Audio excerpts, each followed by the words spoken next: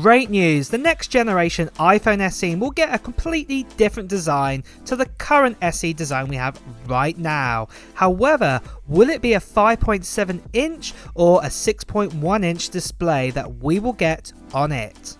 Well, today I want to go over the specs and also want to let you guys know the new iPhone SE release date and price. So let's be honest, a lot of us are quite disappointed with the 2022 iPhone SE model. The only main changes are 5G and a chipset that is about 30% faster than the last generation iPhone SE.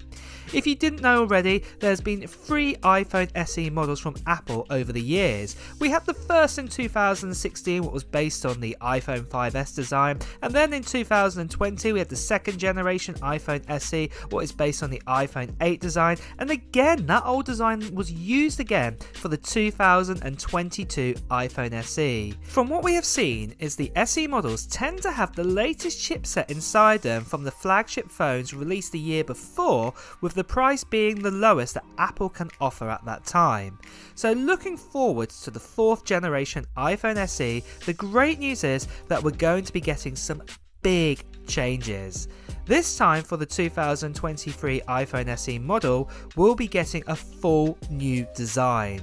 Ross Young has already said that the next generation iPhone SE will have a larger display and it will also be revealed to have a 5.7 or a 6.1 inch display. With these two displays, it is likely that the next iPhone will be based on either the iPhone 10, or you may call that the iPhone X design, and then that design was used all the way up to say the iPhone 11 Pro, and the other design what this iPhone SE could follow is the likes of the iPhone XR or the XR, or even the iPhone 11 design with that 6.1 inch display. We have heard multiple sources since 2021 saying the next iPhone SE could either be either of these two designs of the iPhone 10 or the iPhone XR design. If the design is similar to an iPhone XR, will it be an exact design copy with Face ID?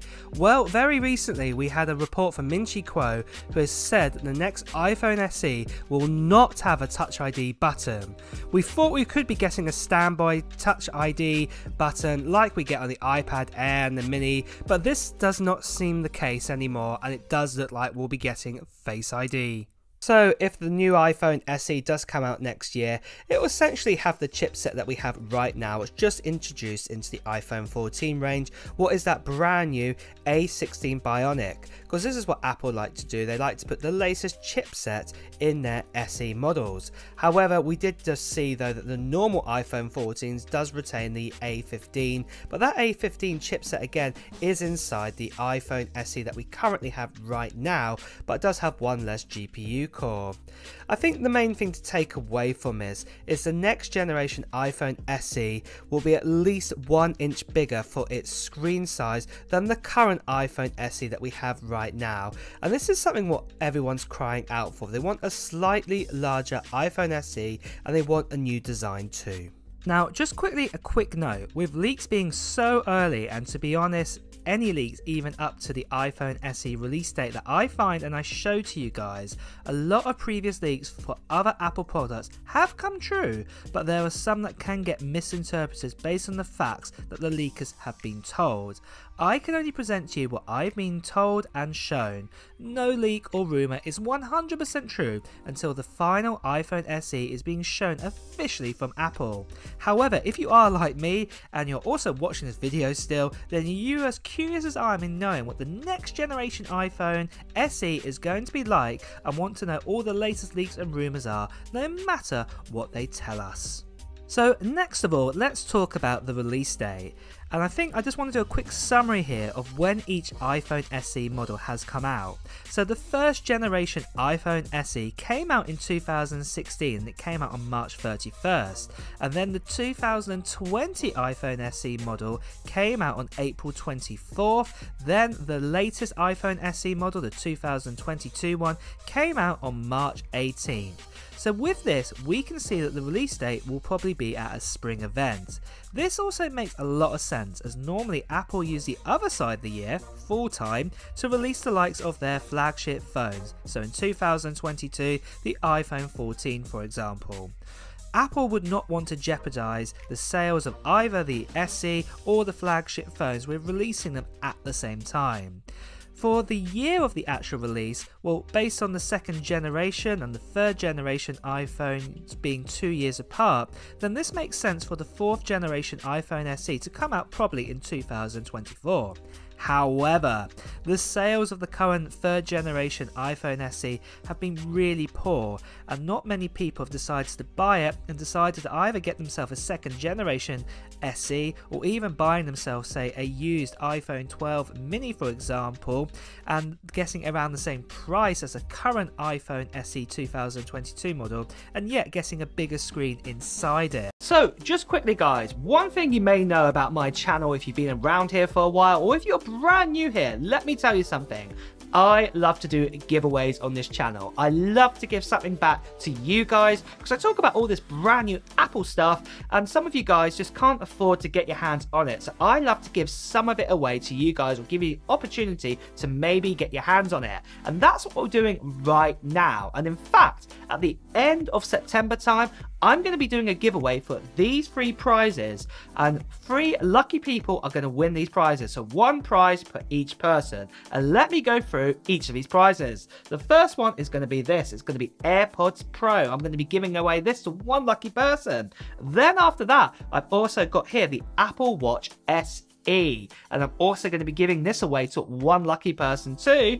And then finally, as you can see here, the grand prize, we have here an Apple Watch Ultra. I will also be giving away to 1 lucky person on this channel. And all you have to do to enter in, you can be anywhere in the world, so it's an international giveaway, is just put down in the comments below of what Apple gear, what technology gear you're planning to buy in 2023.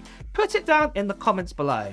And also make sure, if you are brand new here, make sure you subscribe to this channel and also hit that notification bell, because when I'll be doing the announcement of the giveaway, you won't want to miss out on that, because it will be a live stream around about the end of September time.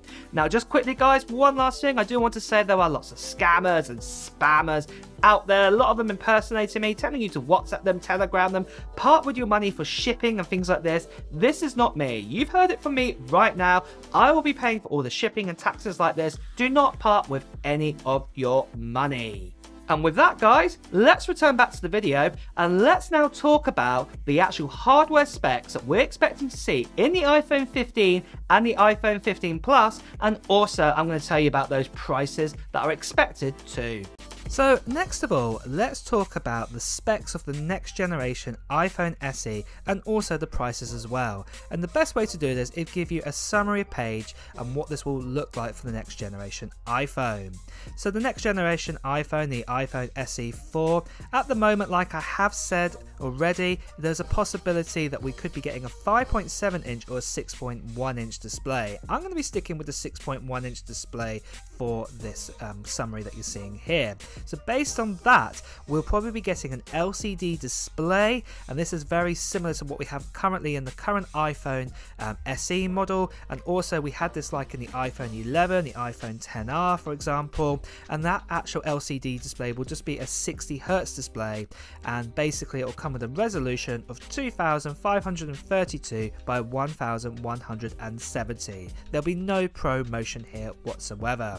But for RAM, we're probably going to be most likely getting 4GB of RAM inside this iPhone SE, and then storage will probably be offering a starting amount of 128GB this time, and then also offering a 256GB storage option. Inside it, we'll probably be getting an A16 Bionic with 5G connectivity. The A16 is the same chip that we have in the likes of, say, the iPhone 14, and basically this will probably be moved over inside to the next generation iPhone SE. We'll also be getting an aluminium body, And then on the rear, we're probably most likely going to be getting either a 12 megapixel single camera, if it's based on the likes of say an iPhone XR design, or we might be getting a dual camera setup similar to what we got on the iPhone 11. And this will basically be a wide angle and an ultra wide angle 2 lenses. The battery inside it will be a 3110 milliamp battery, what is a lot bigger than what we currently get in the current iPhone SE, and that's really good to hear. But the base model will be starting in at $429 for the 128 gigabyte model and $529 for the 256 gigabyte model. So that is a summary of the new iPhone SE, but we've had a few of you sharing your thoughts of the next generation iPhone SE and what you'd like to see inside it.